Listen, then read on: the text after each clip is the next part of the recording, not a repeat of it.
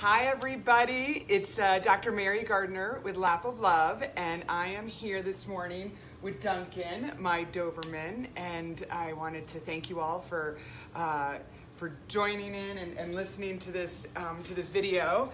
And I wanted to focus today on just managing a geriatric pet and a terminally ill one at that, and just ways that you can sort of navigate this time, because it is very, very difficult. Hi guys. And I know that many of you are struggling with yourself, with your own pet, and also helping you decide when is time. So I thought it best for me to do this video because I'm in the same boat right now myself. So this is Duncan. Duncan is 13 and a half years old, which for a Doberman is really advanced, and I know that. So I know I'm blessed that I've had a good amount of time with him. But we actually adopted him when he was 6 years old, so we didn't get him until he was almost a senior. So that was a big blessing in our lives that we were able to adopt him. And found such a great dog, and this goes to show you that even older dogs can get adopted, and I love the gray muzzles. So we got him about 7 years ago, and so he just turned 13 a few months ago. And just to let you know what he's struggling with now, besides being utterly handsome and a lady killer, he has a few issues, and really what he's struggling most with is mobility, and then his heart. So a lot of dogs and cats also, as they get older, they're gonna suffer with and have arthritis and bad hips or shoulders or elbows. But also just as pets get older, they get weaker, so the muscles get thinner, they atrophy. And so I always think of these guys with spaghetti legs. They got these little shaky legs in the back. And that's a very common thing as a pet ages. But Duncan, on top of that, he also has a neuropathy. And so basically his neurons just don't fire right. And I know many of our families have pets that have a type of neuropathy. So maybe degenerative myelopathy, which is something that affects German Shepherds a lot. So Duncan's is kind of similar to that, a little bit different, where when he goes for walks maybe two years ago, he started just to drag his back toes, and I'd hear his nails scraping on the ground. So you'll see that just as almost the start of neuropathies, where they stumble or they trip. And so that started happening about 2 years ago, and then unfortunately it does progress and get worse over time, where he struggles to get up. Once he's up, he can kind of manage his way around, but getting up and going down is probably the biggest challenge for him. And then some days he just, he has a really hard time out there in the yard. So we're managing that as best we can. So he has that. And then over the summer, so last July or August, I noticed him just breathing funny and coughing a bit more. So even though I'm a veterinarian, I know to take him to the specialist. And so, hi Eric, hi Ashley. And so I brought him to the cardiologist, and because I know that with Dobermans, it is something that they're commonly affected is bad hearts. So he was diagnosed with something called dilated cardiomyopathy, which is basically DCM, and that is a big floppy heart that doesn't push the blood out well when his heart beats. So he's got that, and along with an arrhythmia. So not only does his heart not squish really well, it also just is kind of wonky, and so the electricity is not working right either. So Dale, I just wanted to give you a summary of really the two main things that he's struggling with. So we've got his mobility and then his bad heart. And so oftentimes our pets will have multiple problems going on. And then within that problem, what are the things that, the symptoms that we're gonna see? And so when we help families with their terminally ill or very advanced aged pet, we always are asked, how will I know his time? And that's a question that I'll probably get asked multiple times a day, and all the Lap of Love veterinarians are asked this as well. And so I thought I'll give you you know, the ways that I help families, and also the ways that I'm thinking with Duncan specifically. So I know right now he looks pretty good. He looks chill. This is morning time. I'm out here in Southern California. So hi everybody, lunchtime on the East Coast. But, you know, mornings are usually a little bit better for him. And as the day progresses, things, you know, start to advance, and he breathes a little differently. And a lot of times we'll see that. So we'll see nighttime panting or pacing, which he doesn't do necessarily, but just his increase in respiration. And that not only does it affect, you know, him, it affects me, because I start freaking out looking at him breathing funny. So just because I'm a vet doesn't mean I'm not affected by by my guy's symptoms and what that means. So when families ask us about when is time, I always talk to them about how to evaluate quality of life. And really there's a couple of components. First is I want to know what the main ailment that pet has. And so with Duncan, really it's two, right? So we've got his mobility and we have his heart issues.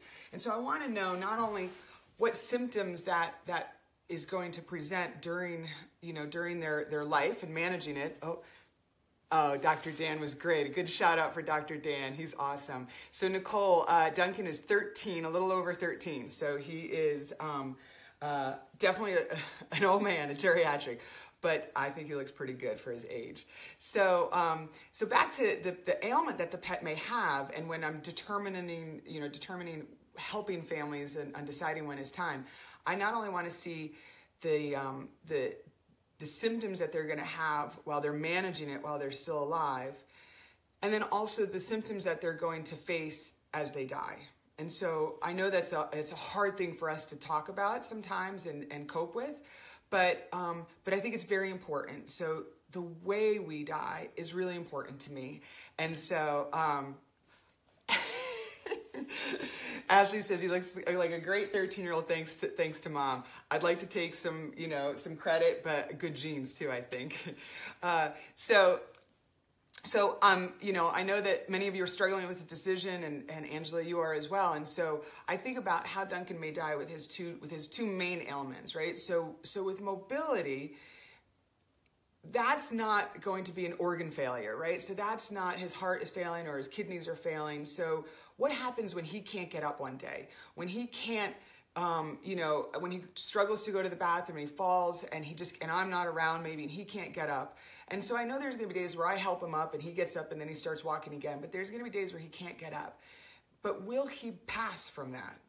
And the answer is usually no. And so with mobility issues, a lot of times owners are waiting and waiting and waiting for their pet to pass at night, or, when they're not home or when they're sleeping or something like that. But with mobility, sometimes we have to actually, help them pass, because that ailment itself is not going to be life limiting. So it's definitely, not something that is easy to manage, a dog with mobility issues. Now, Duncan, he's 110 pounds. So he's a big guy, but even little, 30-pound beagle that's got really bad, arthritis and is struggling is hard to help up and move around. So luckily you guys can't really tell from the video maybe, but I'm a big girl. I'm 6'1", so I can use a lot of physics and leverage behind me to pick up Duncan when he does stumble. But for most, that's not something that they can handle. So the way a pet will pass from mobility is going to be very different than the way a pet will pass from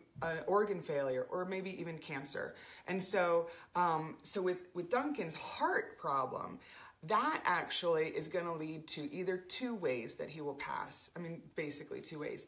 Either one day his heart will have such a bad arrhythmia that it just doesn't beat well, and so the blood won't circulate, and he'll pass basically instantly.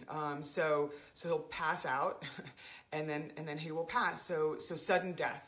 But the other way the heart conditions will lead to passing is that the heart doesn't function well, so there's a fluid buildup, and so there'll be fluid buildup in the lungs, and that's why we hear a lot of the coughing and the struggling to breathe or the increased respiratory effort. And so I always watch his respiratory rate, and I count his rate every day and every night, and when he's resting. And as you can see, hopefully, he's resting, really well right now, and so his breathing looks good. But there are some days where I see his belly is pushing, and so that I don't like so much.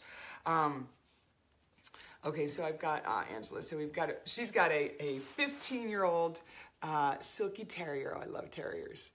I'm just going to read more. And she's getting afraid, and it's almost scary to carry them.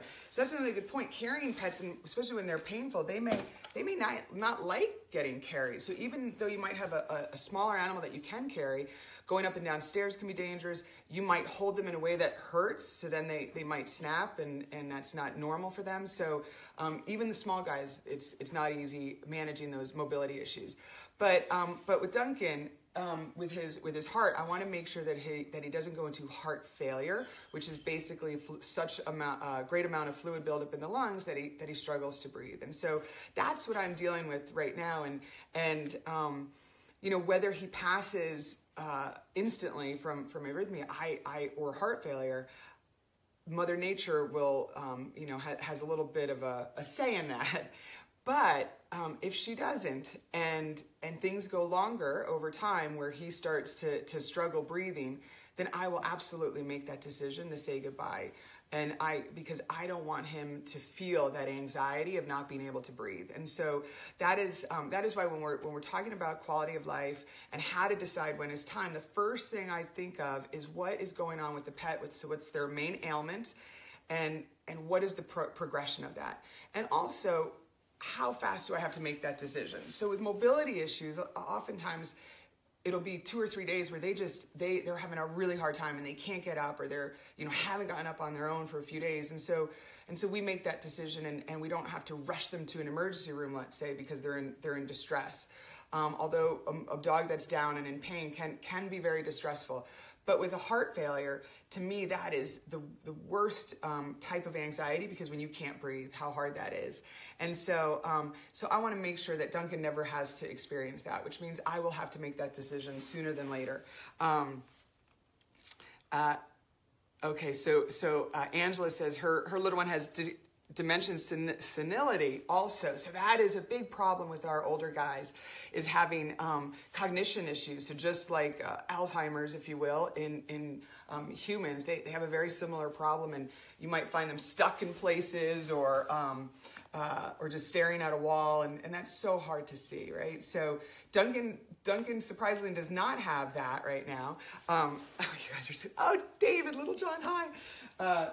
So really, there's so many ailments that can happen, and some ailments, like what Angela was mentioning with dementia. how do we decide when it's time when they're not necessarily present, and it's hard. So now up to some other things that I think about when I'm determining quality of life or helping a family is the pet's personality. So how well are they managing their symptoms? And there are some dogs that are fine if they're struggling to get up and they're kind of laying in bed all day and they're couch potatoes. But there are some dogs, especially with high prey drive or we're working dogs or agility dogs, just being a couch potato is not something that they can handle, and so they get very anxious.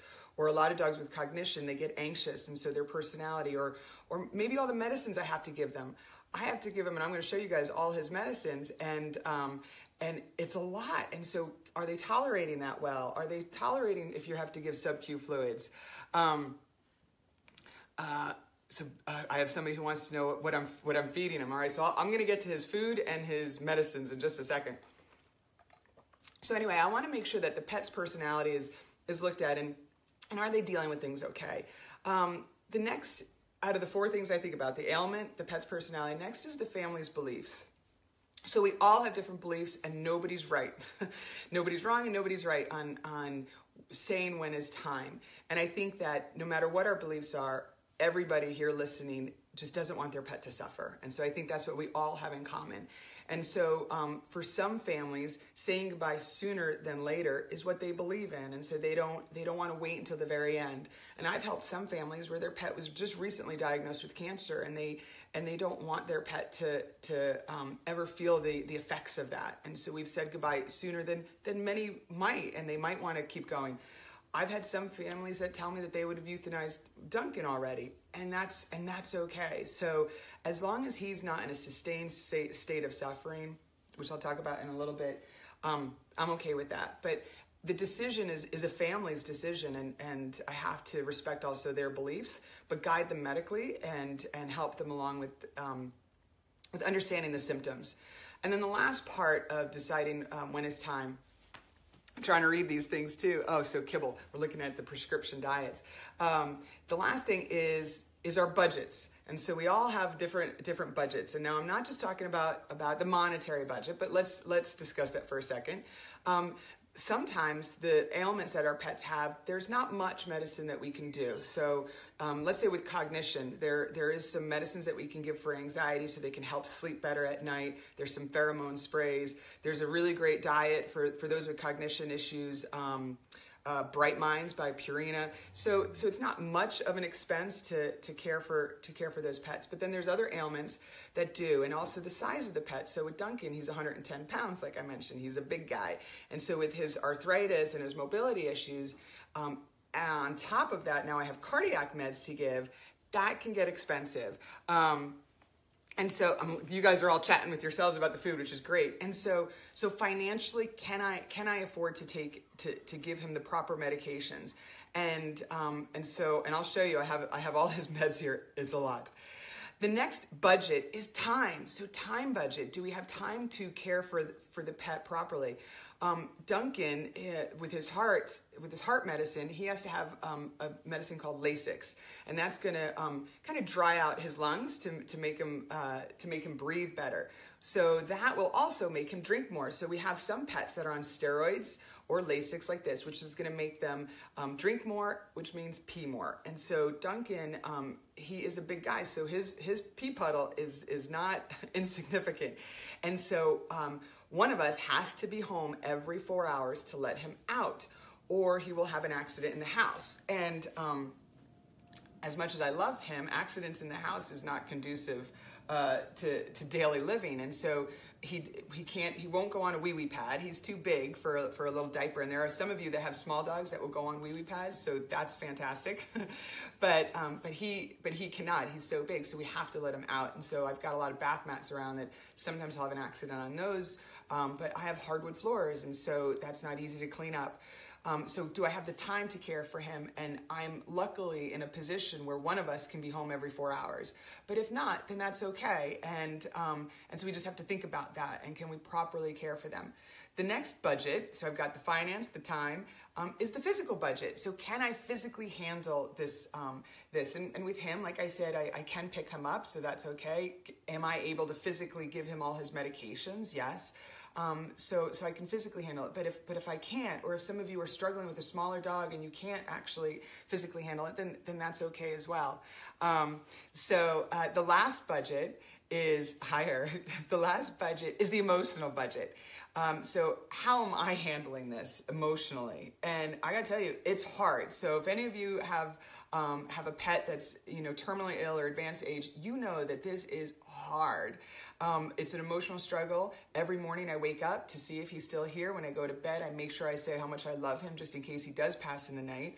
But even when I leave at any time during the day, I say I love him, because at any time they could pass, right? So we all think about them going to bed and passing in sleep, but that doesn't happen.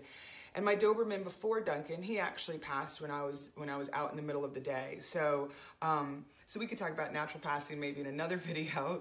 There's a lot to talk about. So that's the emotional. Can I emotionally handle this?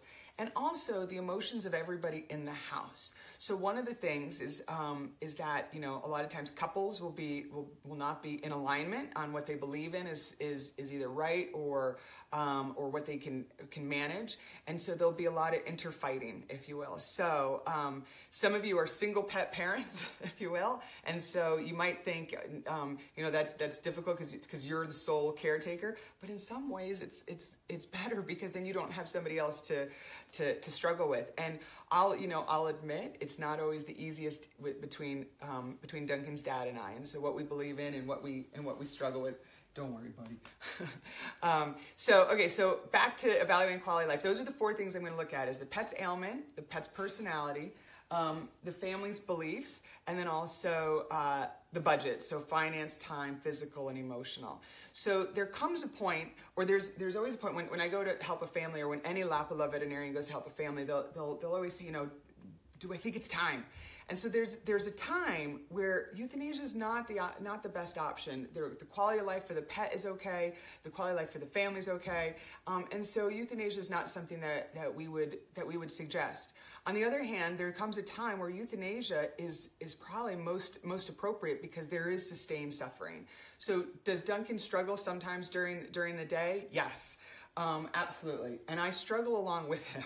So I hate to see it, but there are days where he might struggle more. And so that's what I want to be monitoring and making sure that he doesn't have those days or lead into suffering. And so when I'm helping a family, either the pet's quality of life is so good that euthanasia is not appropriate, or it's so bad that it's actually the best option is to say goodbye. Now, in between those two time periods is what I lovingly call the roller coaster. So how many of you are on the roller coaster now? And that's probably a lot of you. And that roller coaster has ups and downs, and you will have really good days, and you're going to have crashing bad days. You're going to make the decision to euthanize. You're going to make an appointment with Lap of Love, and then you're going to call the next day and cancel because it was a good day. And so we totally understand that, and I personally get it. So along with the time budget, like I was talking about, traveling is a factor. I'm actually leaving tomorrow for 10 days, and so I worry about Duncan being managed with Dad for 10 days alone. Let's not tell him. So that's going to be really hard as well. But anyway, so the roller coaster is a tough phase to be in, and that's where most of you actually will be in, and that's when most of you call us for help. And so I like to tell owners, at any time when we're in that roller coaster phase, it's a subjective time period. At any time during that phase, it's okay to say goodbye. And so it's okay to say goodbye when you've had a really bad day, a couple in a row. It's also okay to say goodbye when it's a good day. And so a lot of people, that's what they want. They want to say goodbye on a good day. So just keep that in mind, where we don't want to wait necessarily for it to be so bad that they're suffering. And I know there's not just a look that he's going to give me one day to wake up to say it's time, right? But if he does have a really bad look, that means he's actively suffering. And so I actually don't want to see that. Angela, her dog has Cushing's. My Doberman before him had Cushing's, and my Samoyed had Cushing's. So I know Cushing's very well. So again, back to Duncan with his mobility issues. Some things around the house. I wanted to help you with manage. Hi, Greg. I wanted to help give you some tips about managing a mobility dog. And I could do just a video on mobility issues if you guys are up for it one day. So around the house, like I said, I've got hardwood floors. And so around the house, I've got bath mats and runners, if you will, with rubber backing. So that way he's got something to grip onto. Basically, the entire house is covered like that. So there are little, spaces in between the regs sometimes that, of course, he catches his foot on that and he'll fall. But I've probably I'm looking over there, I have about 30 bath mats, maybe even 40 around the house, and they all don't match, so it doesn't look great, and that's okay. So with the mobility, it's really important that they have good traction. We don't have any stairs, which is a blessing, but a lot of you have stairs, so I want you to be careful with that. Using a harness, there's a harness called Help 'em Up harness. That's my favorite harness out there. And so watch, being mindful of the steps, even if it's one or two, you want to make sure that somebody's there to help them up or down. Getting in and out of the car, he cannot get in and out of my Ford Explorer anymore. So we have a minivan that is now basically Duncan's. So we removed all the seats and he's got his own little minivan. So it's hard to sometimes get them up or down, or even he used to sit on the couch. He can't sit on the couch anymore. He can only, use his dog beds, which is probably a good thing. So the harness is really good. And then I've had some families that will get, in bathtubs where you can put the sticky thing at the bottom of the bathtub so that way you don't slip. I've had some families put that along stairs outside. So if they have stairs out for a deck or down the front steps, they'll actually use that as well. So with the mobility, it's just making sure that he's safe and that he doesn't get stuck somewhere too. And so there is one area of the house where we can't put the bath mats. And so of course it's the area that he wants to go to. So I have to keep him from that. We can suggest baby gates, which are nice to keep, if there's like a hallway or whatever. But the other trick is tension rods. So these are like little tension rods. I got these at Walmart for $2. And so what I did is I put like 3 or 4 up in a row for down the hallway that I don't want him to go down. So maybe just cheap tension rods instead of a whole baby gate to block off a certain area. And what's nice about these is that if you've got like banisters for stairwells, that these are easier to fit through that. My only word of caution is to make sure you remember that they're there and don't trip over them yourself. So that has happened. So that's just some quick tips about his mobility.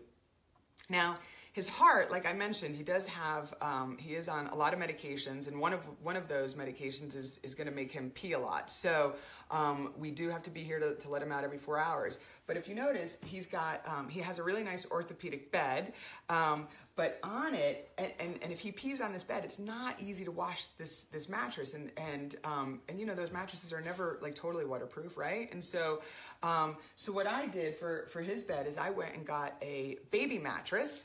Hi, Dom. So I got a baby mattress cover, rather, that's waterproof. So basically anything that's, you know, baby is waterproof, right? So you can either get a baby mattress if you want to get a secondhand baby mattress. They're usually waterproof, and they're the perfect size for a big guy like him.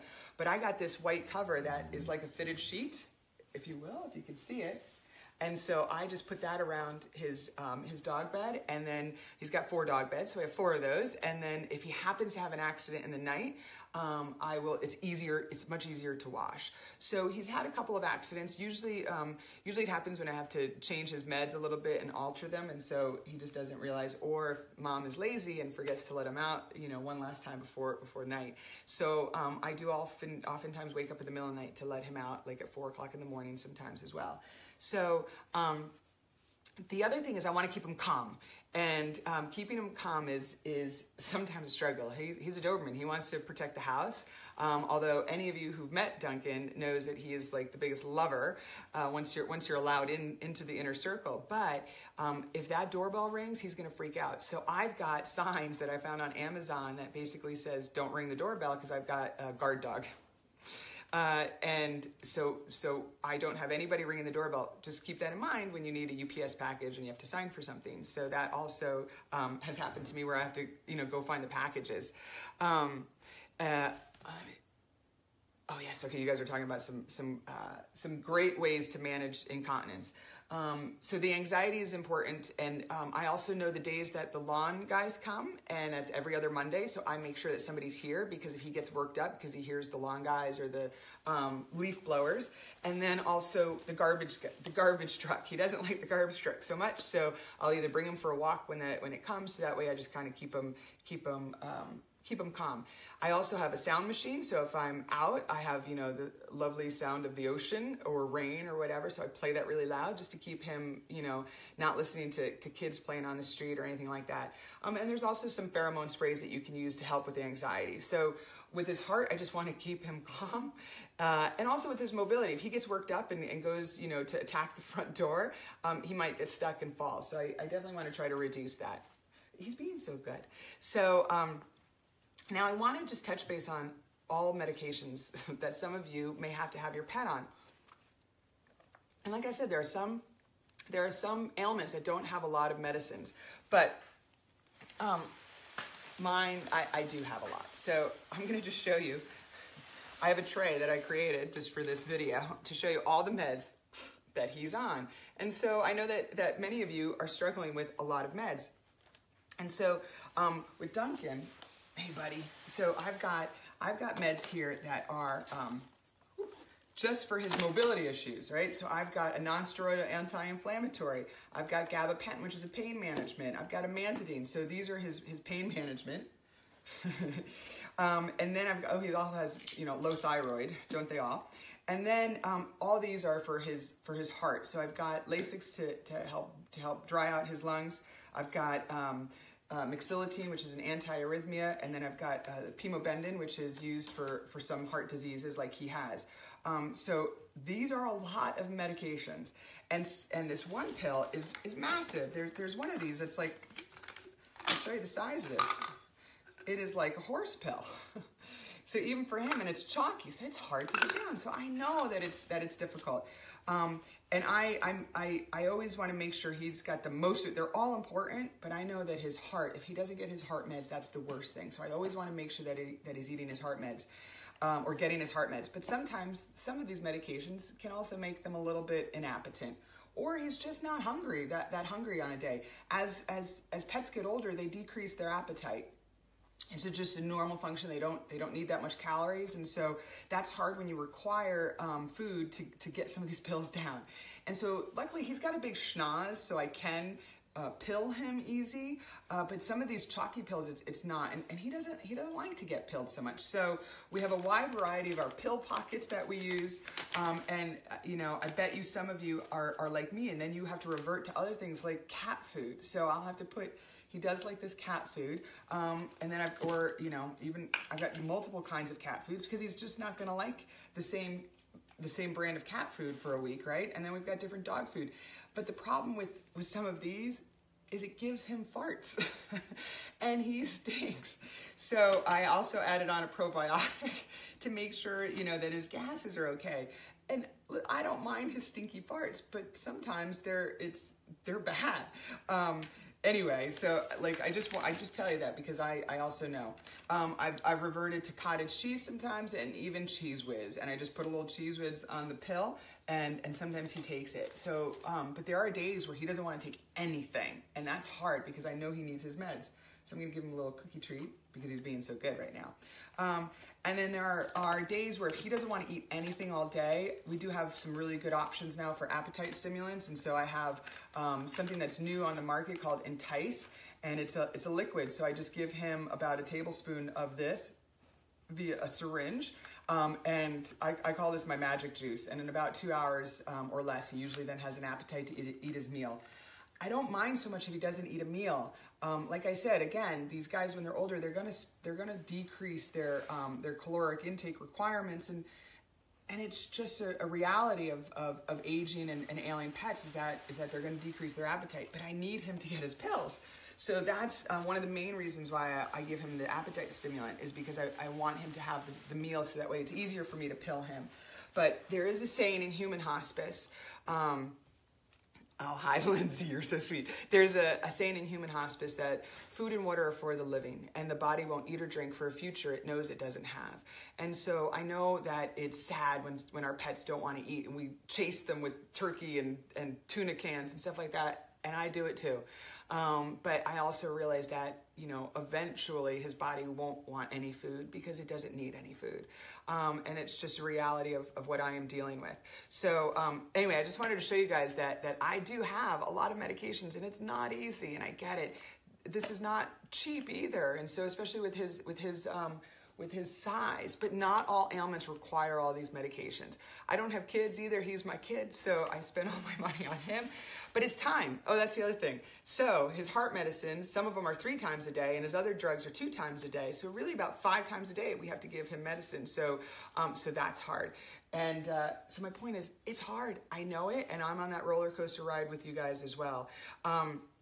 So assessing quality of life, we went over that earlier, so if you missed it, you can go back. But some tools to help you, we have on our website, lapoflove.com. We have a lot of great quality of life scales. There's different ones out there, not, it's not one size fits all. Hi, bud. So there's different options. We have a lot of material online. But one thing I'm doing for Duncan is and we have this also online, it's just a calendar, and it's a blank calendar, and every month I'll print this out, and I'll write April, and I'll put the days in there. And so what I'm doing, if you can see here, so on bad days, I will do an X, and I'll highlight it, and whether you could, oh, hi, Debbie. Oh, yes, I remember you guys. I'll be back in South Florida soon. So I'll X out the bad days, because I want to keep track of these things. You know, we talk about, I want more good days than bad, right? Like that's usually our line in the sand, is when they're having more bad days than good, then we want to say goodbye. But if we don't monitor it and we're not measuring it, we're never going to know, because I guarantee you, and I've done it myself, you'll have 3 bad days in a row. and then all of a sudden you've got a good day, or maybe a half a good day, and you forgot about all those other bad days, right? And so, so we're always going to concentrate on the good days. So that's why we have to write it down. Sort of like diet plans or anything, you got to write it all down. And so I will use this is the easiest thing for me right now. And then I'll write little notes in there. So we had a good walk. He went down to the end of the street. He didn't have any respiratory issues today. And then I'll even write down his respiratory rate, his rest and respiratory rate, because of his heart issues. So just keeping notes, keeping a diary can be really helpful. We also have an app. It's free. It's called Gray Muzzle, so you can get it for your iPhone or your Android. And it's just a way to just every day say if it's a good day, a bad day, or just a medium day. And we have a calendar and a pie chart and everything, just so you can keep track of it. So, Andy, so shoot us another email if so I hear you didn't get a response. So certainly I'll look into that. We have some stuff on our website. We've got our scales. We've got the app. There's other scales out there. If you just search, there's other organizations that have it. So it's, I think that's the most important thing is to write things down, and also come up with the way you want them to go. And I know this is probably the hardest thing to think about is ever saying goodbye. And so for me, I don't like to say goodbye. I want to see you later, right? And so for my see you later, for Duncan, I want to be present. And so I missed the opportunity to say goodbye to my last Doberman. I wasn't present. I actually lost a cat recently that... So yes, somebody asked if I can print them off our website. Yes, it's under the quality of life section. There's scales, there's calendars, and everything. So print them off, send them to people that you know who have an issue. So my last Doberman, he passed when I wasn't home. I lost a cat recently when I was traveling, so I had to have another Lapala veterinarian come to the house, and we Skyped, and so I couldn't be present to say goodbye. So for me, I want to be present. I want to make sure he's feeling good, which means I've got some good medications that I can make sure he's feeling good before he goes. And so I want to be snuggling him. So he's a big guy. I want to spoon him when I let him go. And so I don't want it to be such a bad day where he's struggling. So I'm going to be monitoring this. But the point is we have to draw a line in the sand at some point to say, okay, what is bad? What is so bad that we don't want them to get past? So let's say you have a dog with cognitive, dysfunction, and they're anxious all night, and they're maybe write down to say, you know what, if there's 4 nights in a row where he's not sleeping and he's up more than 50% of the time, then it's maybe something we want to say goodbye. Oh, somebody made a great point to video those bad days. That's fantastic, because you also forget taking pictures and videoing and looking back at them is so important. So even I always tell all my owners, take pictures, take videos, not just for the good, because I like the good too, but also for those bad, because you want to make sure that you look back and you remember, because we have something called denial goggles on. And so one of my clients, she actually gave me this, I was helping her with her dog Darby years ago. And so she said, Dr. Mary, I did quality of life scales and they all said excellent. And she said, because I'm on denial island, so I need you to help. So she actually called me over for a consultation just to help go over the quality of life scales with her, because when she was doing them, she had these denial goggles on. And so sometimes you need someone else in your house, a family member or a friend to help you out. And make this decision, because being a mom or dad, sometimes we do have those denial goggles on. So I also want to talk about bucket lists real fast. I love bucket list ideas, and there's so many of our clients have done some wonderful ones. And so for Duncan, now that he's older, he doesn't really chase moles and squirrels anymore. But for him, I want to make sure that all the people that love him come and visit.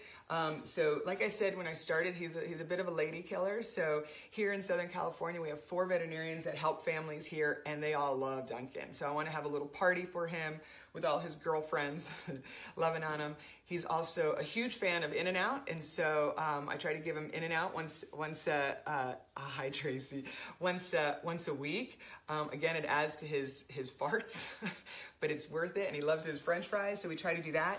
I do take loads of pictures. I've had a professional photo session done with him, because I just really, and it's not just for me and him, but I want him, so pictures of him and his paws and his nose and everything. So his In-N-Out burgers, visits, like I said. And then the other thing I recommend to all the families is to give lots of love just specifically, just you and your pet for 15 minutes a day, everybody in the house. And I know you're all saying, but I always give them love. Put away your phone, turn off the TV, and just sit there and love on them. There's been a lot of research done that says if you're able to say I love you to someone before they pass, you actually handle the grief of their passing even better. And so I know that many of you just want Mother Nature to help and for them to pass in the night. But if you woke up or if you came home and they were gone, you might feel bad that you haven't said I love you. So that's why every day say it. We should say it to each other, right? But definitely say it to your pet as often as you can. So I want to make sure his see you later day isn't one that I'm going to regret that I waited too long. And it still may be, you know, and this is what I think it's easier for me as a veterinarian to help families than it is as me as a pet mom. So, you know, I don't want to say I'm sad when I'm going to let him go, because I am going to be sad. I've had a great 7+ years with Duncan, but I know I only borrow him for a little bit and I got to give him back. And I have been so blessed to have him. And he has taught me so much as just a veterinarian dealing with this, so I can appreciate how hard it is for all of you guys to manage. No judgment, right? So if I decided to say goodbye to him tomorrow, you know, there might be some of you that are like, wow, he looked really good. Why'd you do that? And so I just want us to be supportive of each other when we say goodbye. So if I want to do it when he's still well, then that's okay too, right? Food allergies. I'd love to give her what she wants. Okay, so that's hard when you got food allergies, because then they're itching like crazy. So I understand. But you know what? On the last day, and this is, I always tell families, if your pet still has an appetite, give them whatever they want. So if he wants ice cream or cupcakes or chocolate or whatever, I want him to have such a good meal.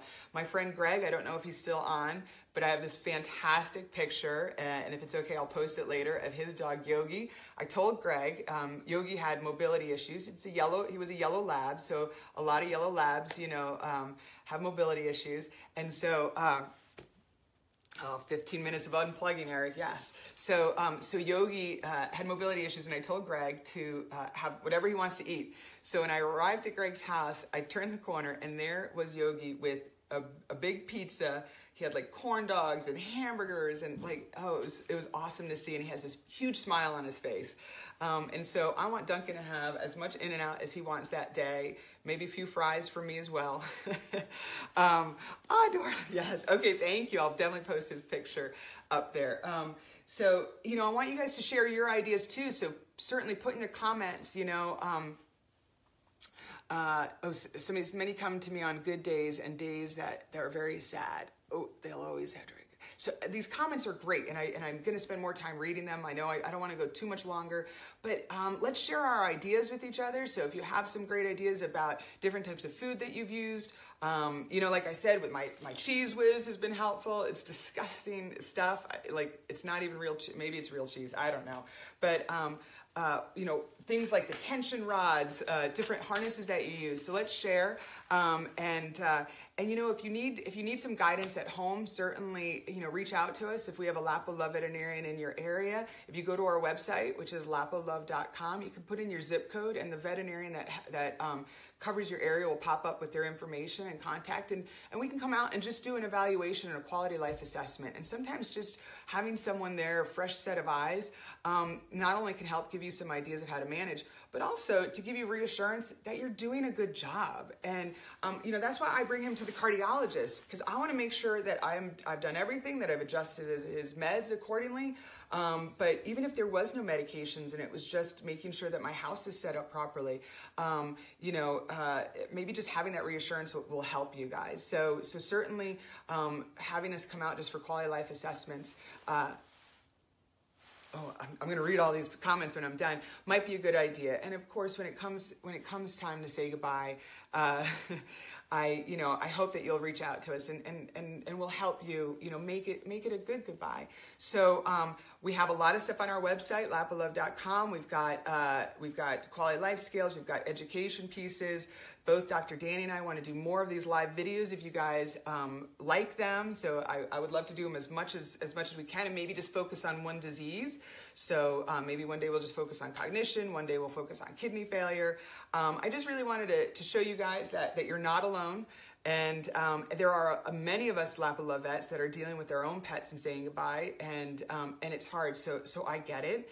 I have wonderful thoughts for all of you, and I hope that you all have as much time as you can. But I want it to be good time. You know, our priority should not just be about living longer, but about living better. And so I would much rather have a shorter amount of time with Duncan, but good time, than a lot of bad time with him. So just that's something to keep in mind. I just want him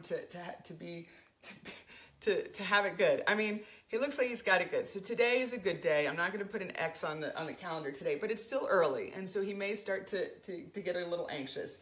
But he's starting to snooze already and dream twitch. But anyway, thank you guys for being here. If you have any questions, you know, keep putting them in the comments and I'll answer them throughout the day. There's a lot of great stuff on our website. And again, if you need any one of our Lap of Loves veterinarians to come out and just, you know, give you some guidance or help or, you know, hold your hands through this, you know, certainly reach out. We also have a wonderful group of care coordinators when you call in that are the most phenomenal group of people out there. I know some of them are listening. Rich, I will give Duncan a big kiss for sure. And I also have my own personal website or Facebook page. So it's Dr. Mary Gardner, Dr. Mary Gardner. So I'll post more, you know, information on Duncan, and just if you want to follow, you know, my path with him, because it's been a long one, you know, and we'll see how much longer. I count the days as massive blessings, and I'm going to miss him when I travel. But I am, you know, I must travel for work, and so hopefully when I get back, I'll still have some good times with him. So I hope this was helpful to many of you. If you've got any questions, you know, like I said, pop them in the comment box. You can reach out to us, give us a call, and have a great rest of your Thursday. Bye, guys.